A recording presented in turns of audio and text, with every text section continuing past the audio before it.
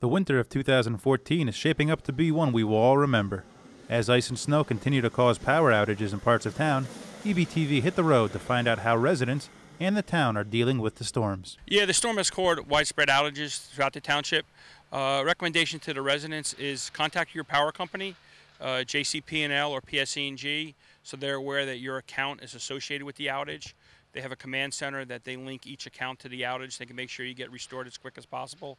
Working closely with the power companies to get restoration back quickly, but with the weather conditions, with the ice on the trees and the snow and whatnot, it's taking longer because of, as we're standing here, I believe we just had a tree fall down behind us. These things are happening, trying to make it safe for the workers to get the work done. Our workers are out here. They've been working literally for about the past 3 weeks nonstop with all those storms we've been having. Just please have some patience for this winter. The groundhog made a prediction a couple days ago, and we're dealing with it. So we're working hard.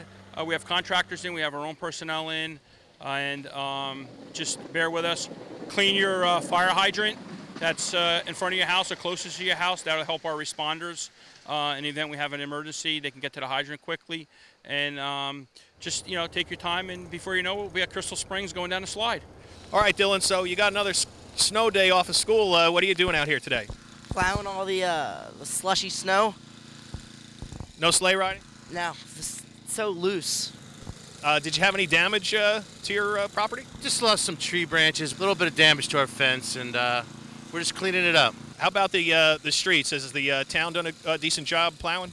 The main roads seem pretty good. I mean, it's going to be expected after a storm like this. Everybody's out working hard, and, people just have to make the best of it. And what do you think? The news is talking about possibly another one coming Sunday. Just what we need, feast or famine. It seems like we're getting nailed this year, then next year we'll probably won't have any snow. So it moves in cycles. All right, Dylan, we don't want to keep you from your work, so we want to get back to plowing? Of course. All right, Kevin, one of many storms this year. What are you doing here for the town? We're opening the streets up. All the trees that are blocking the road, we're coming out here and getting them out of the road, chipping them up. Because of the last storm, all the snow was on the trees, and then you get the rain on top of that, it turns to ice. It's just too heavy for the branches to hold. You have a lot of tree limbs coming down? Yeah, we've been nonstop since the storm started pretty much this morning. Now, do you hear anything about this next storm coming on Sunday? We're hoping it's as bad as they say. Yeah, it keeps us busy. It's good for business. Yes, sir. Yes, sir. But I called Linda at the waste disposal group, and she said she would get in touch with whoever else is involved because we had a tree down there completely blocking the street. She took care of getting through to somebody, and I got to tell you, they were here within maybe a couple of hours.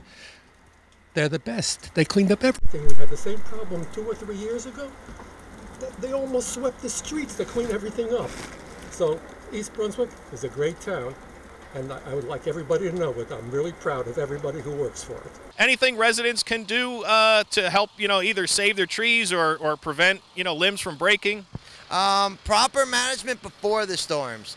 Proper pruning, getting some of the weight off.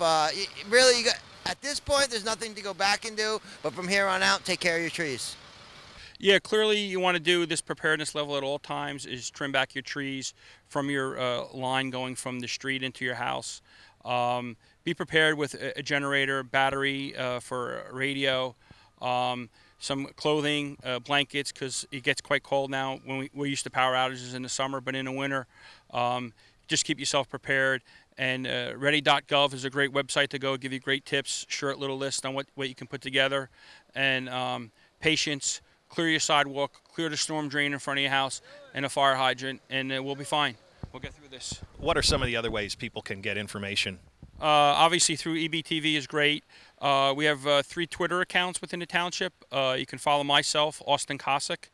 You can follow the mayor, David Stahl, and you can follow our police chief, Bill Kraus, on Twitter. There's also a service that we have. It's called Nixle. Sign up for Nixle. You receive alerts from the police department that go to your web address or your text messaging. And obviously, we have our reverse phone system that we call residents. When there's an issue, you can always come and sign up for that.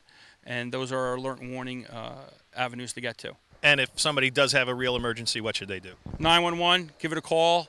You'll be answered quickly. You'll get a response here quickly. There's more to come. This is just the beginning of our winter, it seems. There are some other storms that we're looking at to show up, in the next few days. So we're on it, and just please be patient and be safe.